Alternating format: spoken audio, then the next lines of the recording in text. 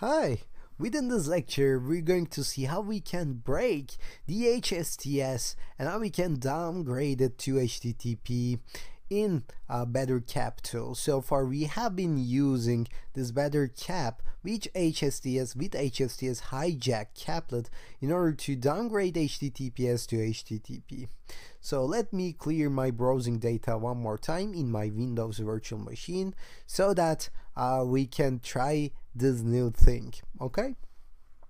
So remember, we included twitter.com in our caplet configuration file. So maybe you can think that, yep, if you go to twitter.com now, it will just downgrade it to HTTP.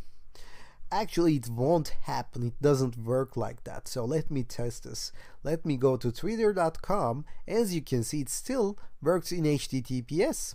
So even though I can see my attack, my target actually is going into the twitter.com, I cannot see the content of the packets. But it works because if I go to hotmail.com, it will just downgrade it to the HTTP. Like that, okay? So it kind of doesn't work on HSTS right now, even though it's called HSTS hijack. It downgrades the HTTPS to HTTP, but it doesn't work on HSTS. So how do we do it?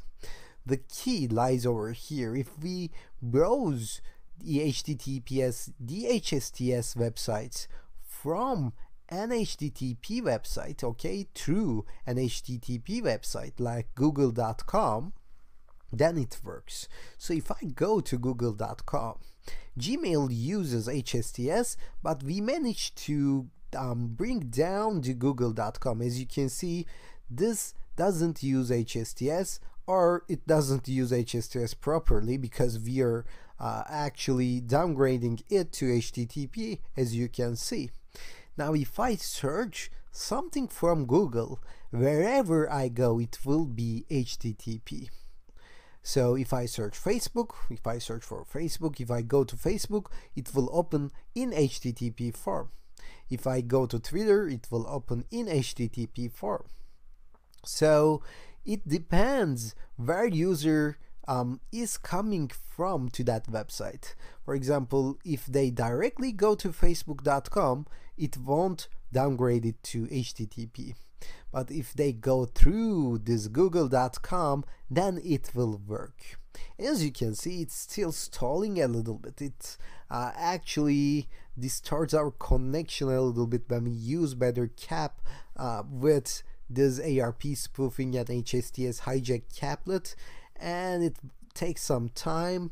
So maybe you will have to refresh this, or you will have to search this one more time in order to make sure this works. So let me just search it one more time, okay? And let's see if we can get the result. Here you go. Now we see the result. And over here we see the Facebook, we see everything over here like Twitter and other stuff as well. Now, since my google.com is HTTP, even though it says HTTPS over here, okay, in the address tab, if I just open this in new tab, or if I just click on that, it will open the Facebook like that.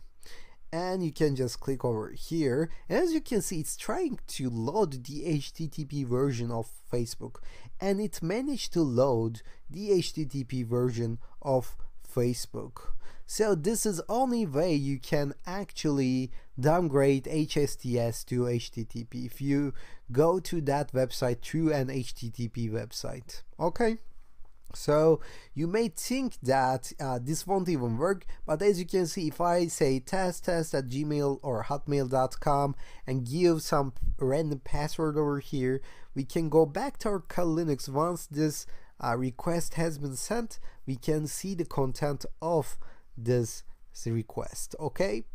And in the real life, there is a high chance that a user will just write facebook.com in the browser. They won't go through with the google.com. Maybe you would think, yep, this is a low chance attack, as I said before. Okay, it's not ideal, but it's only way to actually downgrade HSTS to HTTP at this moment.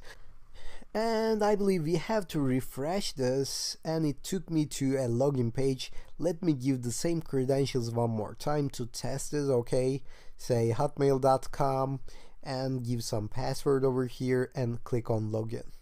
So at this moment you can think that how our hackers are hacking Facebooks and Instagrams. As I explained before, this is not an ideal way to hack Instagram passwords, Facebook passwords. We're gonna go into that subject later on in the course. They are using social engineering techniques, okay? And let me search for a password, let me search for test, and let's see if we can get these results.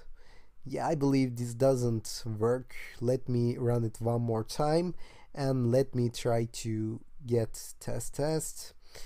Yeah, here you go. Now we have this test at hotmail.com, and we used hotmail.com in the Facebook, so I believe we managed to get the Facebook. Yep, here you go. This is facebook.com login, and this is not even com. I don't know if you ever realized that the web page is actually loaded in the domain of .com. So as you can see, we have this test at hotmail.com.